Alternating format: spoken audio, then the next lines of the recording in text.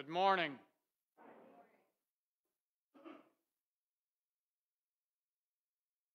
As we make our way to our respective seats, we'd like to welcome each of you here this morning. And for those of you that are worshiping at home as well, we welcome you to our service. We come today as a body of believers in Jesus Christ. We come as individuals, but our desire is that we worship our Lord and Savior. And as we come this day, we pray that you would set aside those things that might encumber you from giving your all this morning as we prepare ourselves for worship in God's place. Let us now come.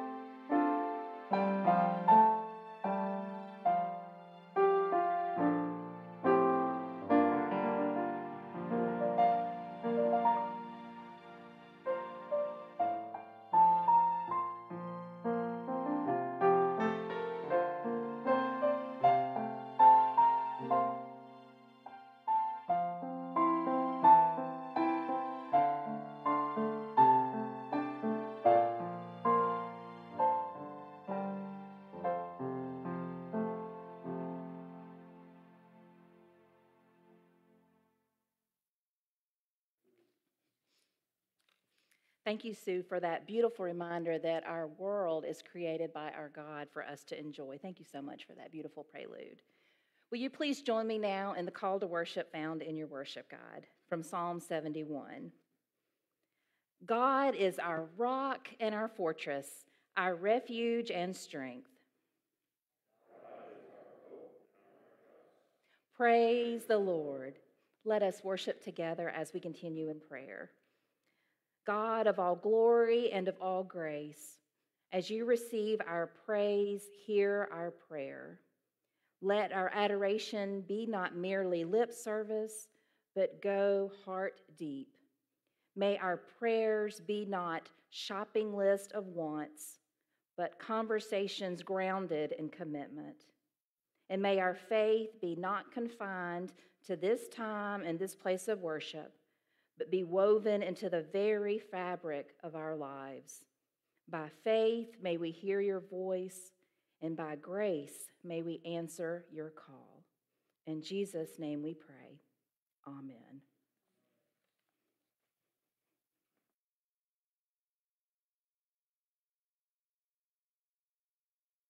I invite you now to stand as we sing hymn number 9.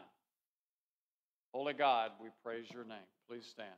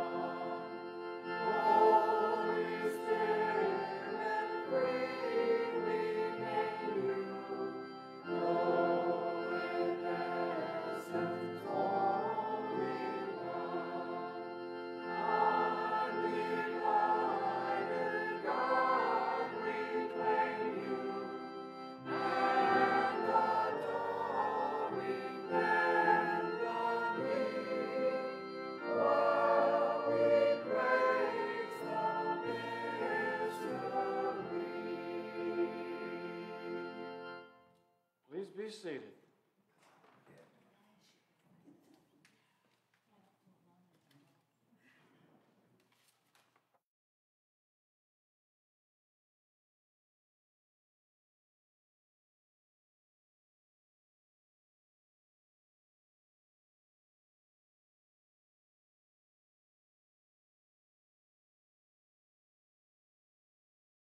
Good morning. Yeah. 10 to 17. Yeah, sorry. Okay, this morning's reading is taken from the book of Luke, chapter 13, verses 10 through 17. And God's word so reads, "And he was teaching in one of the synagogues of the Sabbath. And there was a woman who for 18 years had had a sickness caused by a spirit, and she was bent double and could not straighten up at all. When Jesus saw her, he called her over and said to her, 'Woman, are you freed? You are freed from your sickness.' And he laid his hands on her, and immediately she was made erect again and began glorifying God. But the synagogue official, indignant because Jesus had healed on the Sabbath, began saying to the crowd in response, There are 6 days in which work should be done. So come during them and get healed, and not on the Sabbath day." But the Lord answered him and said, "You hypocrites! Does not each of you on the Sabbath unite his ox and his donkey from the stall and lead him away to water him? And this woman, a daughter of Abraham as she is, whom Satan has bound for 18 long years, should she not have been released from this bond on the Sabbath day?" As he said this, all his opponents were being humiliated, and the entire crowd was rejoicing over all the glorious things being done by him. Parables of mustard seed and leaven. May God add blessings to the reading of his holy word, for this is the word of God for the people of God. Thanks be to God. I'd like to invite our children to come down for our children's time.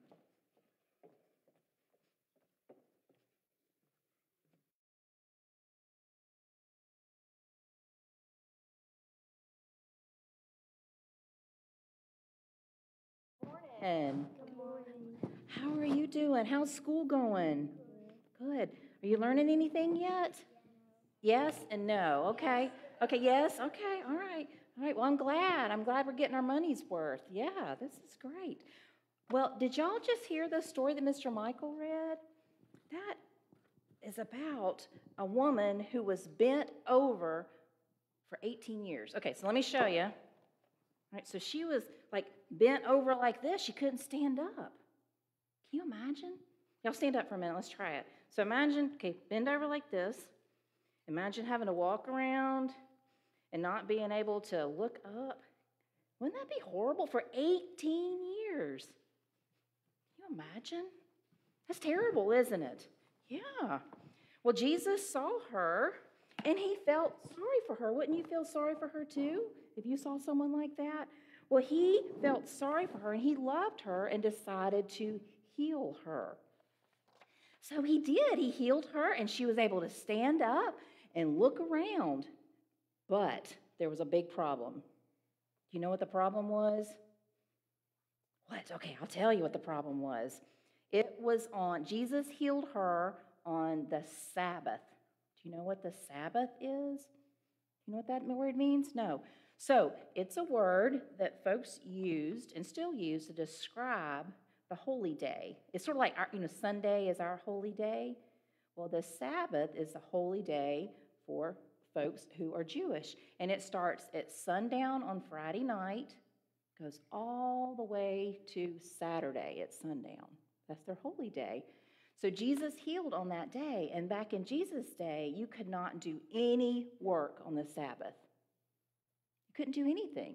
So the religious leaders got really mad at Jesus because he was working to heal this woman. And Jesus was healing her because he loved her. And so he told them, he said, "Isn't it better that I heal someone on this day, even though it's the holy day, than to follow this law?" But it made the religious leaders very mad at Jesus because he broke their rules. Well, let me ask you a question. Let's think about the woman. How do you think she felt before she was healed, when she was bent over like that? What do you think she felt? How would you? Sad? Tired? Yeah. You think anything else, Christian? You think that's right? You think she was sad and tired? Yeah, if you were bent over, you'd have to sit like that too. That's right. That's right. So she was healed. Well, what do you think let's imagine what happened after she was healed. How do you think she felt? Happy? Woohoo! Yeah, that's right. She celebrated. And what did she say to Jesus, do you think? Thank you. That's right. That's right. I am sure that she was grateful and that she told Jesus she was thankful. Well, I have a little sheet for you to do. It's in my box here. It's a little prayer. Here, you want to hold that? Thank you. Yes. Okay, so let me help you. Let me read you what it says. It says, "The woman Jesus healed might have prayed, 'For making me stand straight again, God, I thank you.'" So I want you to think about your summer, because your summer's kind of over with, and I want you to write a thank you prayer to God for your summer. So like right here, you would put things that you're thankful for. So think about your summer. What were some things you're thankful for that you did this summer? What? Nothing? Okay. Well, think about it. You can think about it. I know y'all had some trips you went on. You probably went swimming. Think about all the fun things you did. And you can draw them or write them. And if you need a pencil, I have lots of colored pencils in my box here you can take. But before you go back to your seat and take one of these, will you please pray with me? Okay? Please pray with me. Dear God, thank you for loving us. Thank you for healing the bent over woman. And thank you for the gift of our summer.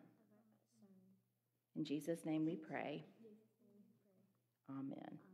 Thank you. Okay, watch out. You can get some colored pencils and you can go back to your seat. Okay?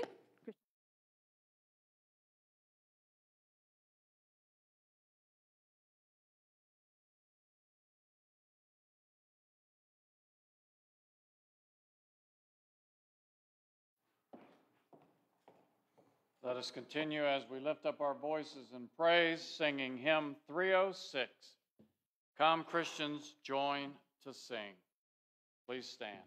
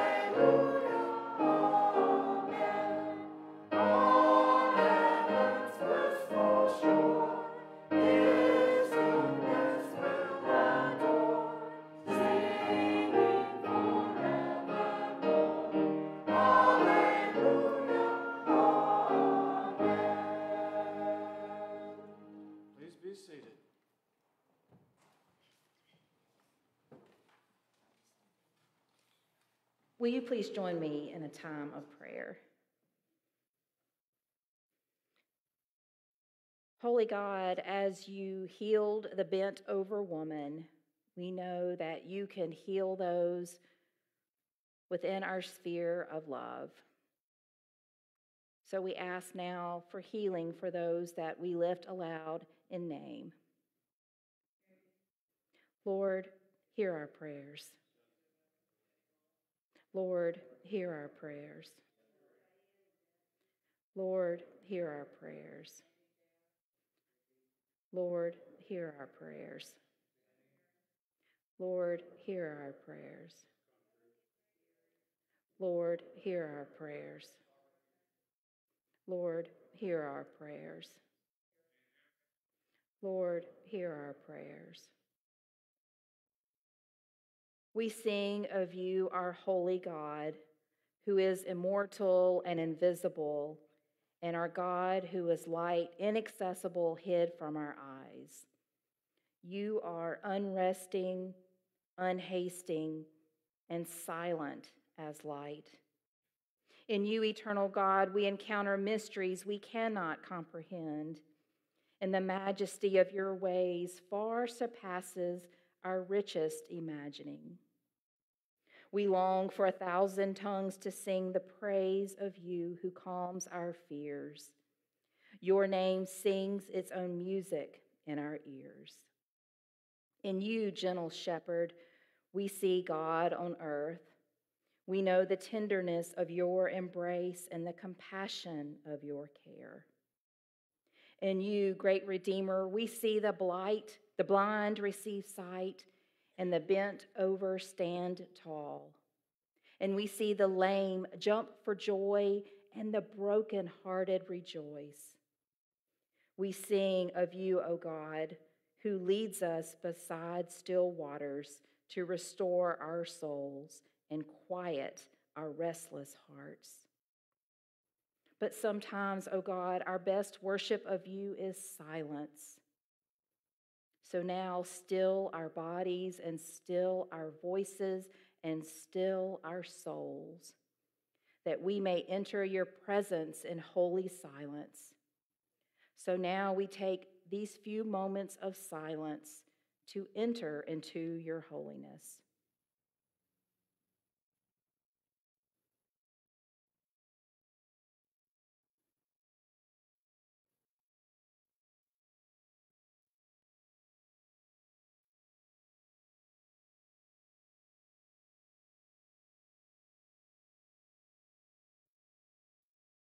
May this be our true worship. In the name of the Creator and the Redeemer and the Sustainer, we pray. Amen.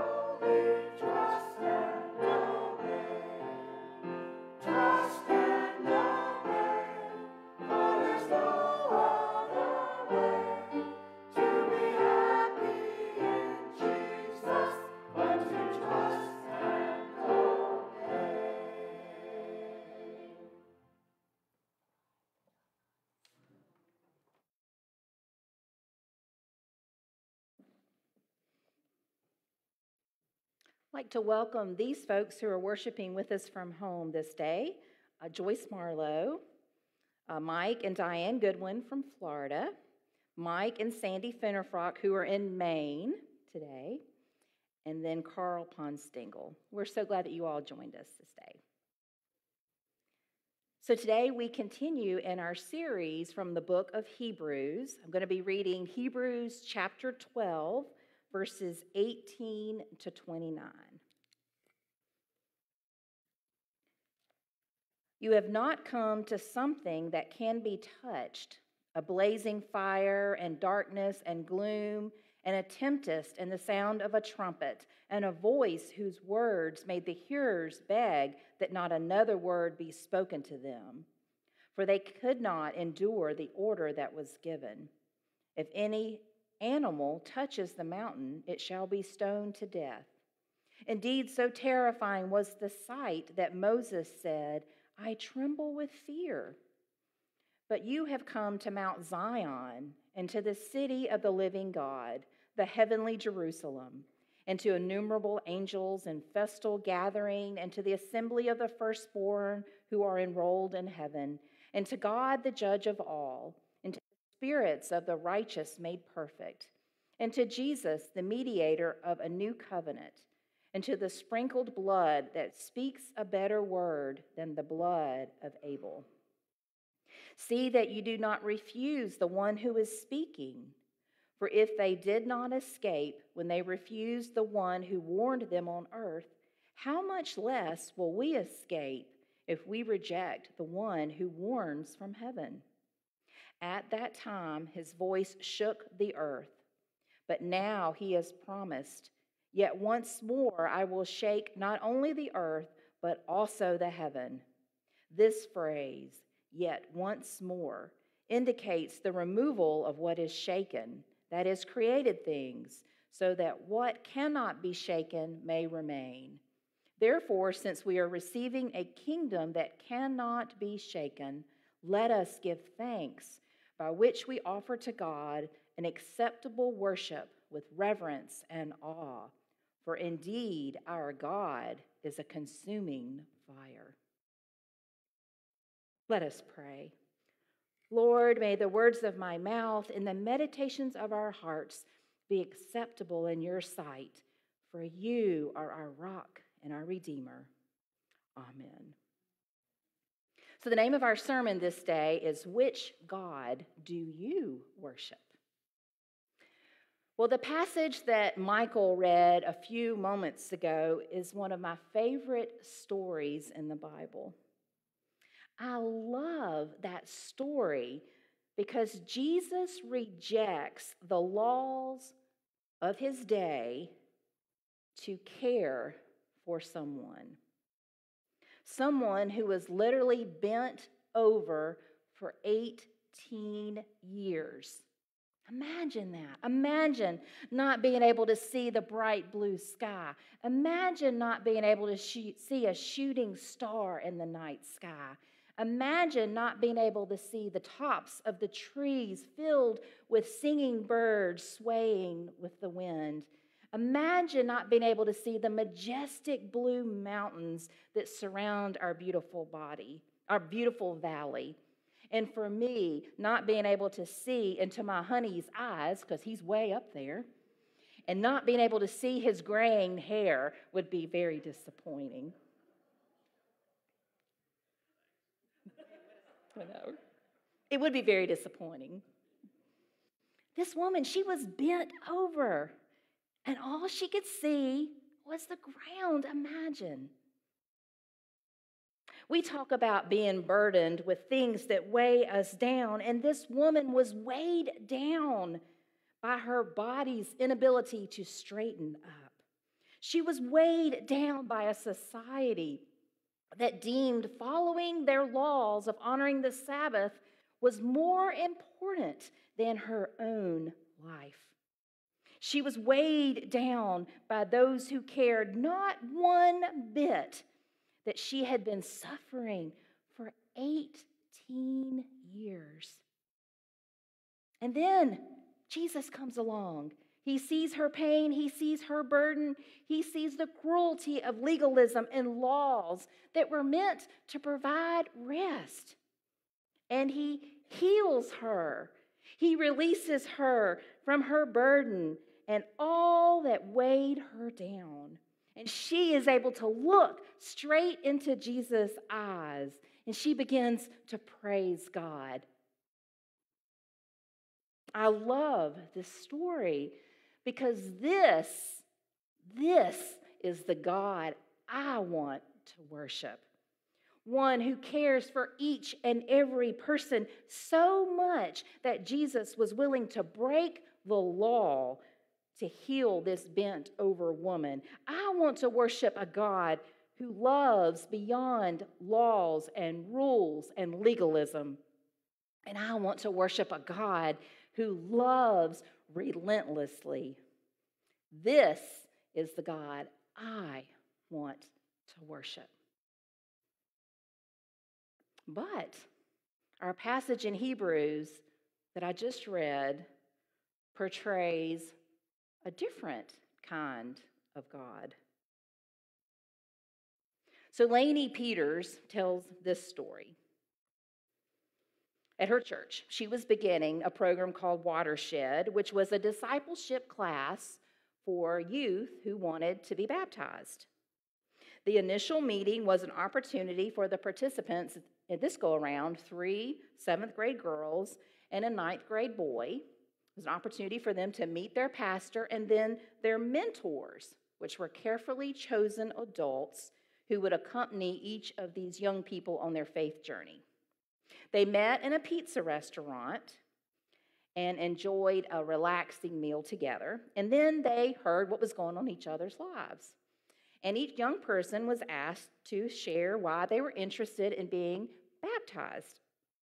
Now, the church was a church similar to ours in the Baptist tradition that accepted believers by immersion, although they, like us, would accept people from other traditions if the person discerned that his or her baptism experience was equivalent. And in that case, then they would offer basically a confirmation class. So each of the girls, those 7th-grade girls, shared in her own way her desire to get to know God better, to be a disciple of Christ, and to join their church. It seemed that they were at a point in their faith development where a mentor would be extremely helpful to them, someone that could walk along beside them and share their faith in appropriate ways and help these young women as they made this intentional decision to be a Christian. Now, Tim, on the other hand, the 9th-grade boy, he listened intently as the girls spoke. And then they said, "Well, Tim, why don't you share with us what you're thinking?" So with a thoughtful look on his face, he said, "Well, I am looking forward to this experience because, you see, I have a lot of questions. The first one is, why does God in the Bible act as if God has a split personality? Sometimes God is really kind and loving and forgiving, but then God gets all angry and wants to punish the people and sometimes even hurt people." So after a pause, you can imagine all the adults around the table had to wait just a moment and think about what he said. And finally, his mentor, bless his heart, said, "What a fascinating observation, Tim. You and I are going to have a great time in this process." Well, I think our 9th-grade friend Tim could well have been thinking about the God or gods that is portrayed in our passage of Scripture today. First, the author reminds the people of the God that Moses and the people of Israel encountered at Mount Sinai. You remember the story? The mountain is shaking and trembling, and the people are afraid. These folks' encounter was with God's voice on a mountain shredded in dark clouds. And from the mountain comes fire and clouds and darkness. And then from all of that, God spoke. It must have been a terrifying encounter with God. Can you imagine? I imagine they were all shaking in their boots. But then the author of Hebrews turns away from this fearsome God who met Moses and the people on Mount Sinai to the presence of God on Mount Zion, which is a festal gathering. It's a festive time, a party. Mount Zion is the name for Jerusalem, and Jerusalem is the place where God lives and is surrounded by those who have a relationship with God. You see, Jerusalem is God's party place. It's God's favorite place. And then, just when we're getting ready and excited about partying with God in Jerusalem, the tone changes again in verse 25. And suddenly we are warned that if we are not careful, this time God will not only shake the earth, but the heaven as well. Then all of this is summed up by the writer inviting us or admonishing us to offer God our acceptable worship with reverence and awe, with a further warning that God is a consuming fire. This sure doesn't sound like a festive way to worship, does it? Annie Dillard once wrote, "Does anyone have the foggiest idea of the power we so blithely invoke? It is madness to wear ladies' straw hats and velvet hats to church. We should all be wearing crash helmets. Ushers should issue life preservers and signal flares. And then they should lash us all to our pews. And even more than this, the Creator God is the God of the supernova and the neutron stars. While our son Reed was home a few weeks ago, he talked at great length about the James Webb Telescope. And I know I mentioned this several weeks ago in worship, but it is so fascinating. So I wanted to show you a few images today. So this is the James Webb Telescope. It's a true marvel in its invention. It took the engineers 20 years to create this telescope. Lots of budget overruns, which did not make Congress happy, as you can imagine. But this is an image of the telescope. I'm not going to go into the science behind it because it's complicated. But you can read about it. So that's the first image. So now the second image that we're going to see. Okay, so this is a dying star giving off gas and dust. Now, you see all those points of light in the background of that dying star? Those are not just stars. Those are galaxies. It's amazing. So now image 3. Oh, look at this. This is amazing. Okay, so this is from the telescope, and this image is a patch of sky approximately the size of a grain of sand held at arm's length by someone on the ground. So think about that. Think about how big our sky is. Think about holding a grain of sand. That's what's in that grain of sand. And in this picture, there is a star. That's okay, Brian. There's a star that's over 13 billion years old that they think. So it took 13 billion years for that light to get here. Isn't that amazing? And then this one, okay, that was it. Anyway, now on this one, image 4, we see the Carina Nebula, and this is where stars, this is a star nursery. This is a baby star nursery where new stars are being formed. Isn't that amazing that we can see that with this telescope? The God who created this vast universe was the God who spoke from that dark cloud that covered Mount Sinai. This is the God of righteousness, holiness, and judgment. But then Hebrews gives us another image of God, and that's the partying God who loves Jerusalem and loves Jerusalem's people. But this God, the partying God from Jerusalem, also inspires awe and wonder. And we are now wowed by this graciousness and hospitality of God's majesty. You see, God is now present in Mount Zion, and the city of the living God is now envisioned. This is now the age of the new covenant made possible through the gift of Jesus. And gathered with Jesus in this new Zion are uncounted angels who are singing in festival harmony with Jesus.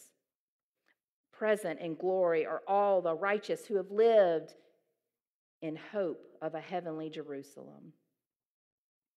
But God, we learned throughout the Bible, is also a fierce God of judgment and holiness. God, who is beyond our comprehension, is also a God of incredible mercy and sacrificial love. God, who created the universe that we see through the James Webb Telescope, is the same God who took time to heal the bent-over woman. In Hebrews, the coming of the glorious new covenant through Jesus is contrasted with the old covenant. All of the following images of God I'm getting ready to speak are ones found in the book of Hebrews. You have a high and holy, lifted up God who is not able to understand our human weakness. That is the same God who graciously and wondrously made known the merciful and faithful high priest, Jesus Christ. Jesus, who, when he made purification for sins, sat down with God of power and glory and judgment, of thundering and lightning and earthquake and galaxies and stars and baby star nurseries, is also the God revealed in the thrones of grace, that we may all now approach with boldness and receive mercy and find grace in our time of need. You see, the God of the all-powerful, the creator of the universe, is concerned about the powerless. God of all creation, the one who created the vast universe, is concerned with each creature in the creation. But then the author of Hebrews makes a third turn, and now we must examine the God of mercy, who is also the God of judgment.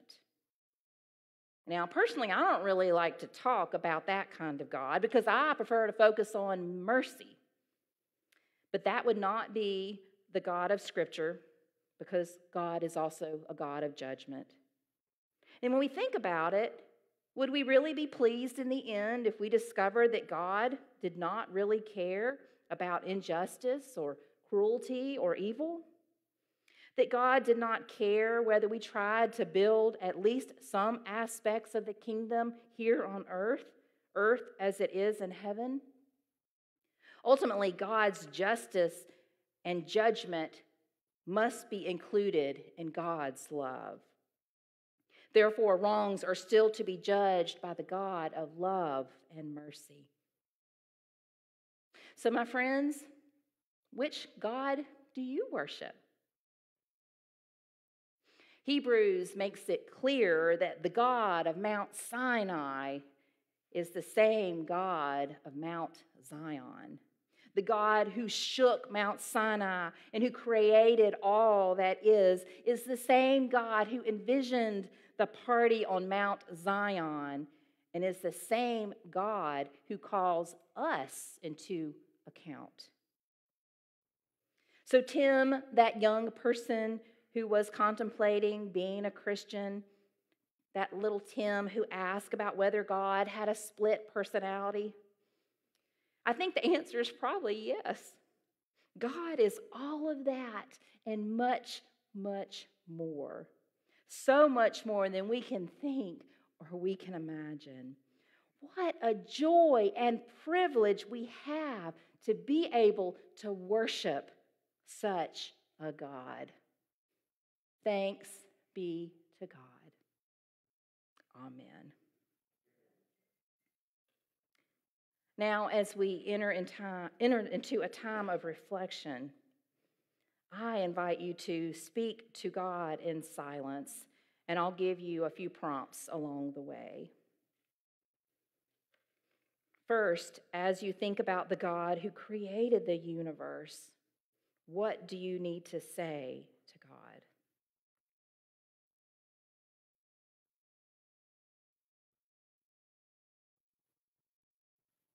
Secondly, when we think of God who came in the form of Jesus, who healed the bent over woman, what do you need to say?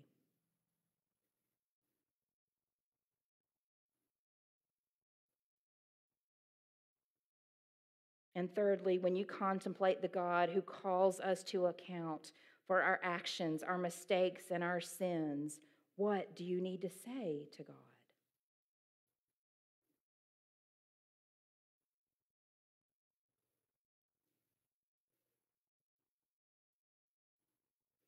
God, we thank you for the privilege and the honor of worshiping you this day. For it's in Jesus' name we pray. Amen. So we're going to stand and sing together a hymn of response. It's hymn number 500, Just As I Am, one of our favorites. And I'll be down front to welcome anyone who would like to learn more about following Jesus or to become a member of our church. So let's stand and sing together hymn number 500.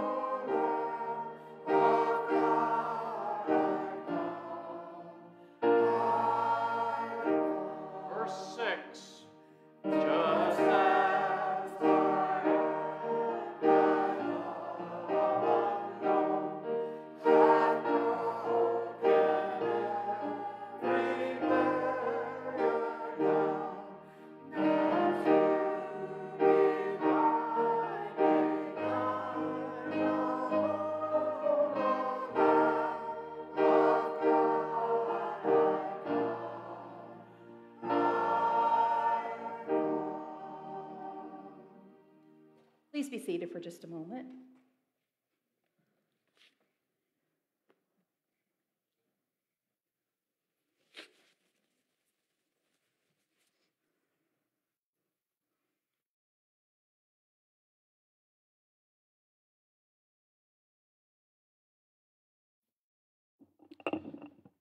Here's an oldie but a goodie.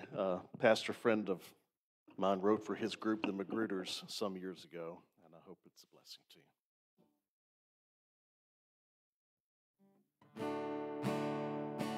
I'm not super lucky. I'm in this by design. Salvation for my soul was God's idea, not mine. So a lamb was slain, blood was shed. The Lord took all the blame to purchase my salvation, to pay sin's curse and shame. I've been blood bought, and I've been mercy sought. When I stumbled in the arms of love, I've been caught. I've been hell fought, but I've been truth taught. But I know that I can make it 'cause I'm blood bought. Three men on the crosses on Mount Calvary. One read condemnation, one begged clemency. But on the middle cross with the crown of thorns hung our hope for liberty. And when he cried, "It is finished," sin's debt was paid for me. I've been blood bought, and I've been mercy sought. And when I stumbled in the arms of love, I've been caught. I've been hell fought, but I've been truth taught. And I know that I can make it 'cause I'm blood bought. Yes, I've been blood bought. I've been mercy sought. When I stumbled in the arms of love, I've been caught.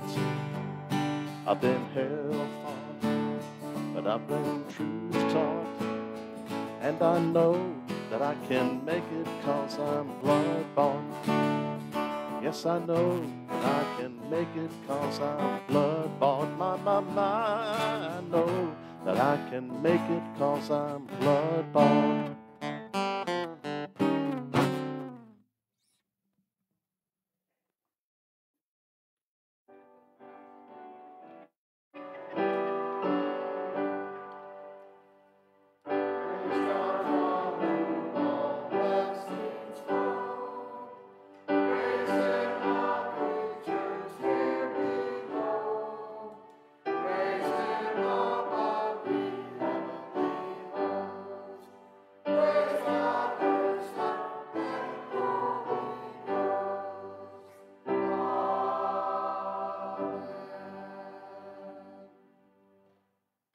Please pray with me, please. Our gracious God and Heavenly Father, as we just take a few moments in conclusion of this service, as we give thanks to you for the many blessings that you have bestowed upon us throughout the week and throughout the years of our lives. It is at this time we have an opportunity to give back to you, to this church. Through these tithes and offerings, Lord, we just pray that your message would be extended throughout this community and the world. Please accept these, our gifts, as we present them to you this day. For it's in the name of Christ we do pray. Amen. For just a moment, except Kathy, you and Philip come stand up here with me. Want to introduce to you two folks who have been visiting with us for quite some time. This is Philip and Kathy Sakalukas. Did I do all right? Yes. Glad. Okay, all right, wonderful. Well, they would like to join with our congregation. They are moving their membership from the church in Manassas. They recently moved out here to live with a daughter. Kathy is a retired dental office guru. And Philip is now working at Walmart. So we are thrilled to have them in our community and look forward to the ways that we can all love and serve God together. So thank you so much for coming this day. So folks, let's welcome them into our congregation by saying amen. Amen. So if you two don't mind standing here at the end of the service, then y'all come down and welcome them into our church, shake their hand, give them a hug, and let them know how glad that you are that they're here. So thank you so much. Y'all want to have a seat for just a moment?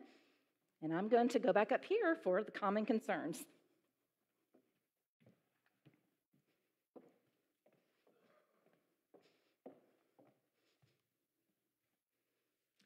Make sure to take note of the announcements that are in your worship guide, including our school,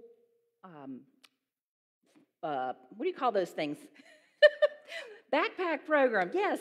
Oh my goodness, backpack program, we're starting up again. This is our first week. We're going to be providing food for 30 backpacks for E. Wilson Morrison. So there's information in there about that. Also, we have a movie night planned on September the 16th. A back-to-school movie night for our children from E. Wilson Elementary School, and also our kids here in the fellowship hall. We're going to watch Peter Rabbit. So if you want to come and help, we would love to have you. We're going to have pizza and just have a wonderful time together. So encourage you to come on that night, and we'll watch a movie together starting at 5:30. I wanted to read a letter to you all. Give me just a moment to pull it up. So, I think this is a yay First Baptist letter. So this is why I wanted to read this to us today. So this is dated August the 13th. Dear Reverend McMillan Goodwin and First Baptist members, thank you so much for effectively ministering to our granddaughter, Lindsay Culpepper, this summer. Lindsay sat right back there. She was here every Sunday this summer, and now she's gone back to Mississippi State.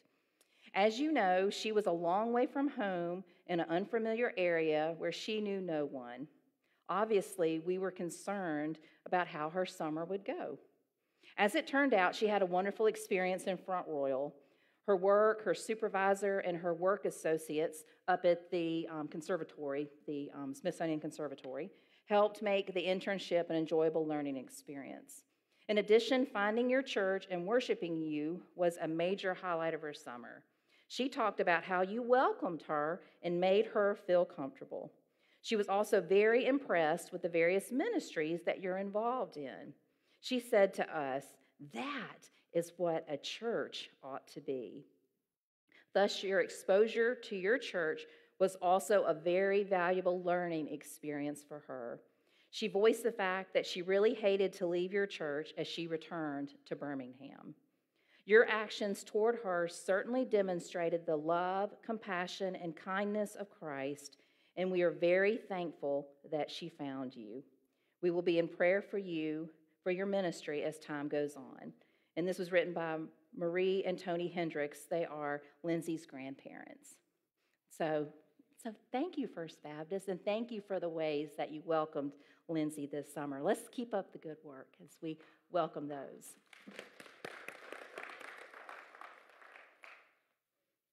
Also want to make note of the flowers that are on our communion table today. They are given by Jason Hill's family. It's been 7 years on the 24th since his death. And as I was talking to Rachel before the service, the death of a child is something no parent should go through. So we continue to remember and celebrate Jason's life with you and also surround you with our prayers and our love as you continue to grieve his loss. Will you please stand now for the benediction? My friends, today marks the gift of a brand new week. This gift gives each of us the opportunity to love and to serve, to forgive and to reconcile, and to show love, grace, and mercy. The gift of this brand new week is a gift from the God that we worship and serve. So go now, my friends, with this gift, grateful for it, and energized to live this week to the fullest. Go now in peace. Amen.